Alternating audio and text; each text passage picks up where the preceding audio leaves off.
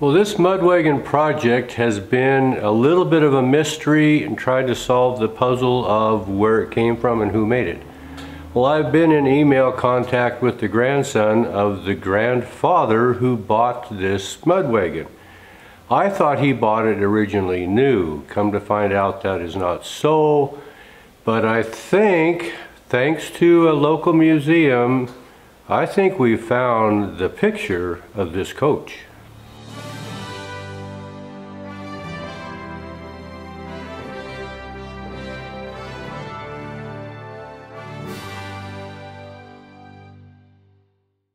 Well, this grandson who's going to end up driving this stagecoach rustled up some pictures from some local historical museums in his area, and I think we've located which coach this is. He sent me 7 pictures of 7 different coaches, and I'm going to go through just the process that I went through and scrutinize which one of these coaches could it possibly be. So this is the order that the pictures came to me, so this is the order that I'm going to show you how they came.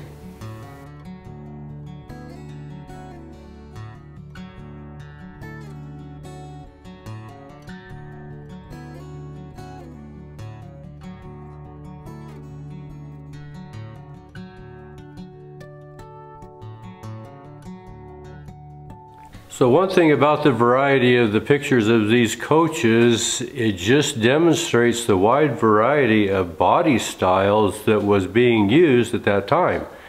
Now this is in the Okanagan Valley, Omak, Conconnelly, Brewster area of the state of Washington.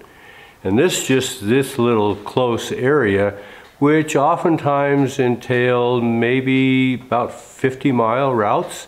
So a pretty condensed little version of the use of stagecoaches just in that area. So as I browsed through these pictures, this 7th picture showed up and there was hardly any hesitation. This one's not even close to what I have here in the shop. So this is just some of my observations that I went through on the remaining 6, and I'll go through them one by one and point some things out that stood out to me. So as I zoom in on some of these, because they are old photographs, they do become pretty highly pixelated, but we can still kind of pick out some details from these pictures. Now coach number 1 is a fairly large coach. You can see it has 3 pillars going up to the top. You can see down the side of the box is kind of a decorative side with some raised panels put in there. And the question is, where is the driver's boot? It doesn't have the typical curved driver's boot that is common on many of the coaches. This seems maybe to be just a suspended footboard somehow. But if you look closely at the front of this coach, it's pretty square. Well, in picture number 2, there's 3 vehicles here, and it's actually looking at the coach right in the middle. And kind of an interesting thing about this coach is you'll notice the single woman passenger toward the back of this coach. But distinctly underneath her, there's a fairly square armrest that she seems to be sitting on. So it almost appears that there's a type of a bench seat as the back seat, and I don't see any indications of any other seats or armrests. It's kind of a picture that's in the distance, and when you draw it up close, it's really not very good to see, but it's not the coach that I'm working on. Well, coach number 3 has the common curved front driver's boot, even though this driver's right leg is just kind of hanging limp across the side. But if you look at the back panel of this coach, you can see a man standing on the sidewalk behind the coach, indicating that the back end of this coach is wide open. And if you look at the luggage rack, you see it's a pretty low slung rack that allows this open area in the back behind the back seat, if there is one. Well, looking closer at the passengers, you can see there are 2 passengers in this coach. There's a man sitting right in the middle. And then toward the front, guessing that this is a backward facing seat, there's the shoulder of another passenger. So the back up against the driver, and his 2 seats are facing each other. So it's very possible there is a rear seat and there's just no passenger sitting there. So coach number 4 is a typical front driver's boot. You can see the front curved boot. But this is a fairly short couple coach. It appears to be just 2 passengers. And what's interesting about this, I don't see any indication that there's any side panels on the main passenger portion of this coach. You can see that there is a square luggage compartment on the back end. Looks like they're hauling some kind of a chest. Well, it looks like coach number 5 is kind of a stripped down model. You don't see the driver's boot as far as the side panels. I think the boot is there, but it's not attached to the bottom of the coach body. It seems like it is elevated up 10 or 12 inches. The framework is there, there is just no leather side panels on this boot. And the back end is pretty plain Jane. I don't see any sign that there are passenger seats. In fact, it looks like it's just an open flat bottom. I think this coach is mainly focused on hauling freight instead of passengers. I also don't see any indication that there is a rear luggage boot, but the width of the driver's box is a lot wider than the one that we're working on. From the shadows cast from the top on whatever the payload is they have, it's square bundles of something. So coach number 6, the last one in the lineup, we've already disregarded number 7. Coach number 6 is the one that caught my attention. It has the standard front driver's boot, as you can see here. And the width of the sideboards on the driver's box is also fairly narrow. I also notice that there are extended framework on the side panels, just like the one that we have here, both top and bottom. And it seems to indicate that there are 3 seats underneath the rear cover of this coach. You can see the young lady in the front seat evidently is facing backwards because she had to turn to her left to face the camera.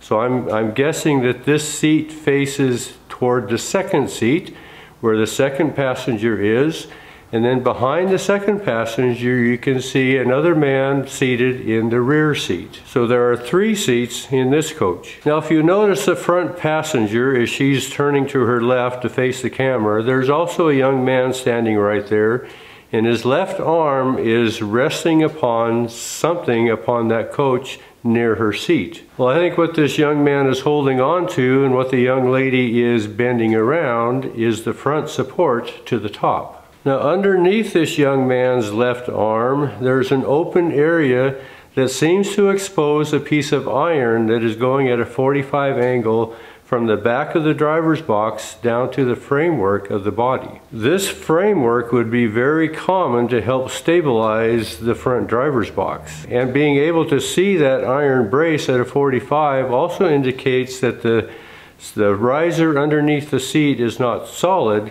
but in fact is open. And if you look closely above the gentleman's left hand, and right toward the left shoulder of this young lady that is turning around this post, you'll see a piece of ironwork sitting underneath the driver on the back edge of the driver's box. It seems to indicate to me that this is a handle on this coach. Now on this coach, I have mentioned that there are 2 handles on each side of this coach body, and it has been a puzzle to me why they were mounted horizontally. It would be instinctive to step on it, and is extremely weak and would have a tendency to break this off. So I think this picture indicates that this handle actually was vertical, not horizontal. And as I measured the bolt spacings between this right side and the left side, remember I had mentioned that the bolt spacing is different? Well, when I put these bolt spacings against the bolt holes on this ironwork, it looks to me like the right side handle belonged on the left and the left handle belonged on the right. Not in the horizontal, but in the vertical. And another thing I noticed in this picture were 3 individuals on the driver's box, and then the 4th man on the left standing, so it appears. Well, I first thought that he must have been standing on the left front wheel. But as you look at the height of that wheel in relation to where the feet of this gentleman would have been, I think he is actually standing on the step that is on the left side of this driver's box. We have this same step still intact on this coach. On the bottom of this picture there is some handwriting. It says Bet, then ... Okanagan-Brewster. There's a second line that I'm not quite sure what it says. You might give me some thoughts how you decipher that. So this was kind of the process of my scrutinizing these photographs. It was when I looked at this coach number 6, Okanagan to Brewster, that I began to recognize some of the same features that I have sitting here on my shop floor. I think that is the coach that is the remnants that is here now. So it really helps me to see some of this added ironwork was not in some of those original pictures. This old step that I thought possibly was an add-on, I think it was probably there. I suspected that the front seat underneath the canopy top was a rear-facing seat. This young lady seems to indicate that is so. I have the ironwork that mounts to the seat arms and the seat bases that will go to the top. All this begins to make sense. There isn't much clarity because of the crowd around this coach about the rear luggage boot, but I have one side framing that indicates how that was. I think this Brewster to Okanagan, Okanagan-Brewster coach is the one we have in the shop. And as I visited with the grandson, he's in agreement. That's the coach that he thinks that his grandfather bought. And he does remember his grandfather saying that it was wrecked, it was rebuilt. He's looking into seeing who the blacksmith was that built it, but it's all coming together that this was a wrecked coach. A lot of this ironwork is on here, has been added after the fact to patch a wreck. It helps me a lot. Well, as much fun as it is to study old historical pictures, I do actually need to get some work done on this framework. We got the external framework done. I need to put rabbets on both front and the back end to accept the floorboards. So I'm going to get that done too.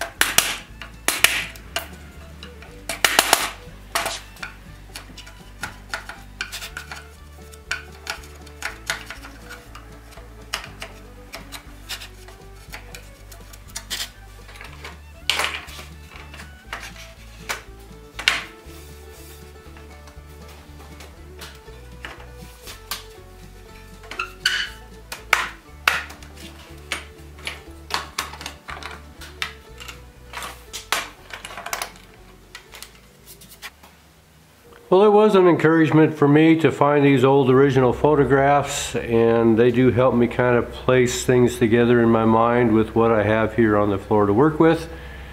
And I thought I would just share this with you so you can kind of see the process of some things that I go through. Sometimes it's more than just doing the physical building. It's kind of getting to know this, which I indicated when we started this project. So that's part of the process, and I appreciate you following along and being a part of that. Thanks for watching.